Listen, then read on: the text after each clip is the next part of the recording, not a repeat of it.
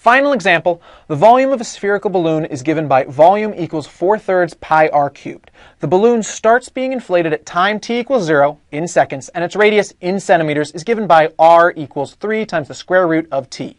Okay, wait, so what does that mean? Let's try to figure it out real quickly. So we've got a spherical balloon.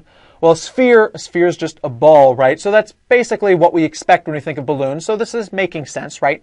And it's being inflated, it's being blown up, and at time t equals 0, so that's just when we start, its radius is given by r equals 3 root t. So it starts at t equals 0, and what is its radius at t equals 0? R equals 3 root t, so 3 times square root of 0. Oh, so its radius is 0. So it starts off completely small, it's completely uninflated, it's just a dot at 0. And then from there, it inflates. So it grows out from that point. It grows out from that moment in time.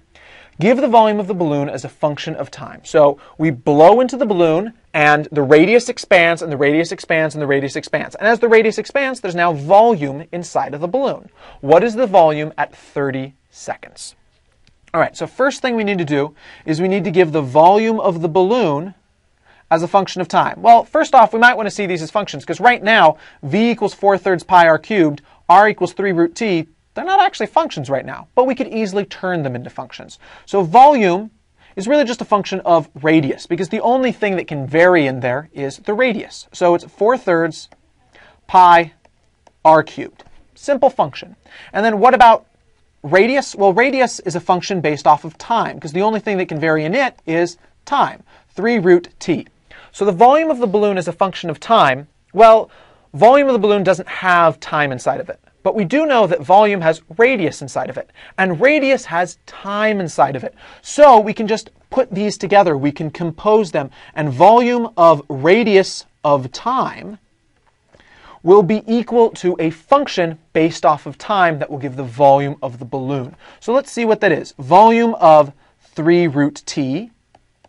Oh, hey, now we're just plugging in the radius at any given time, and that's going to be volume of 3 root t. So if we plugged in our box for r, that gives us box here cubed times the other stuff. So it's going to be 4/3 pi times quantity 3 root t cubed. We simplify this out a bit. We get 4/3 pi times 3 cubed times the square root of t cubed. So notice, 3 cubed, well, that can cancel down to a squared and knock this guy out. So we've got 4 pi times 3 squared. Well, 4 pi 3 squared, hey, what is 3 squared? 3 squared is 9. 4 times 9 is 36. So we've got 36 pi. What about root t cubed? Well, remember, root t squared, let's put in a different color so we don't get it confused. Root t squared would just be equal to t on its own. So root t cubed is just 1 extra root t left over. So that gives us times t root t. And there we are. This is the volume of this balloon, volume of radius of time, but it's also a way of seeing volume that's purely in terms of t, right? T shows up, but pi is a constant, 36 is a constant. So what we've got now is we've got volume based purely off of time. We've got the first part of this question done. Next part, volume at 30 seconds. Well, we've got two options for how to do this. We could plug in into the function that we just built. Volume at 30 equals 36 pi times 30 times square root of 30.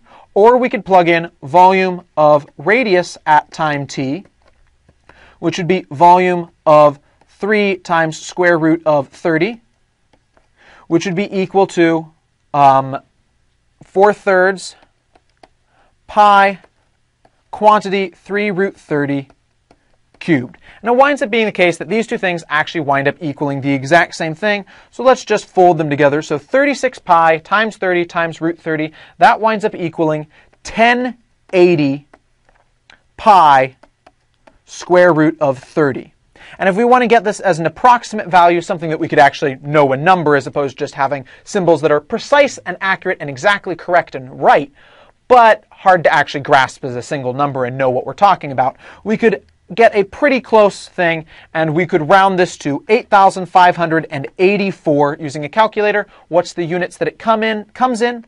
Well, it's centimeters cubed, because if radius is in centimeter and volume is centimeters cubed, and it makes sense because we're talking about volume, and length is centimeters, area is centimeters squared, and volume is centimeters cubed, at least if we're using centimeters. If we're using meters, it's meters, meters squared, meters cubed. If we're using inches or feet, it is square inches, square feet, and cubic inches, cubic feet.